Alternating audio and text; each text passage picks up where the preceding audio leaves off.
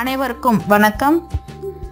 உடலில் ஏற்படும் சிறு சிறு பிரச்சனைகளை இயற்கை முறையில் எப்படி சரி செய்து கொள்ளலாம் என்பதை பார்க்கலாம்.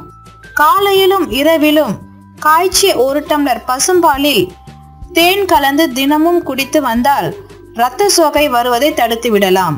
தும்பை பூவை தினமும் கொஞ்சம் வாயில் போட்டு மென்று வந்தால் தொண்டையில் சதை ஏற்படுவதை தடுக்கலாம். பெருங்காயத்தை தினமும் ஒருவேளையாவது உணவில் சேர்த்து வந்தால் உடலில் சேரும் வாயுவை விரைவாக வெளியேற்றி விடலாம். கரிசலாங்கண்ணி கீரையை பருப்பு மட்டும் சேர்த்து பொரியல் செய்து சாப்பிட்டு வந்தால் உடல் பருமன் குறையும். இந்த கீரையை இரவு வேளையில் சாப்பிடாமல் தவிர்ப்பது நல்லது.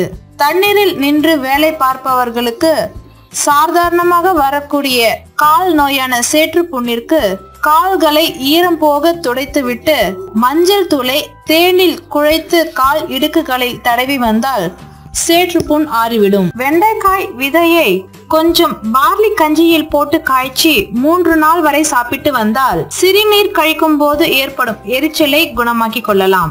உணவு சாப்பிடுவதற்கு அரை மணி நேரத்திற்கு முன்பாக தினசரி அரை டீஸ்பூன் அளவிற்கு ஆலிவ் எண்ணெய் சாப்பிட்டு வந்தால் இரத்த குழாயில் படியும் கொலஸ்ட்ராலை தடுக்கலாம். வாய்ப்புண் வந்தவர்கள் தேங்காய் துண்டுகளை சாப்பிட்டு வந்தால் வாய்ப்புண்ணை விரைவில் ஆற்றிவிடலாம். துளசி இலையை 1 டம்ளரில் போட்டு ஊற வைத்து அந்த தண்ணீரை குடித்து வந்தால் மூளை பலம் பெறும்.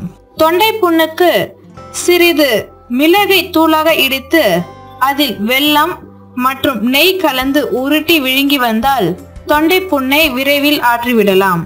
அஜீரணம் மற்றும் மந்தத்திற்கு சிறந்தது கொய்யாவின் கொழுந்து இலை. சாப்பிட்ட உடனேயே நல்ல பலனை காணலாம். சொத்தை விழுந்த நகங்களில் மருதாணி இலையை தொடர்ந்து அரைத்து பற்று போல் போட்டு வந்தால் நக சொத்தை மறைந்துவிடும். மேலும் இது போன்ற தகவல்களை பெற இந்த சேனலை சப்ஸ்கிரைப் செய்யுங்கள். நன்றி.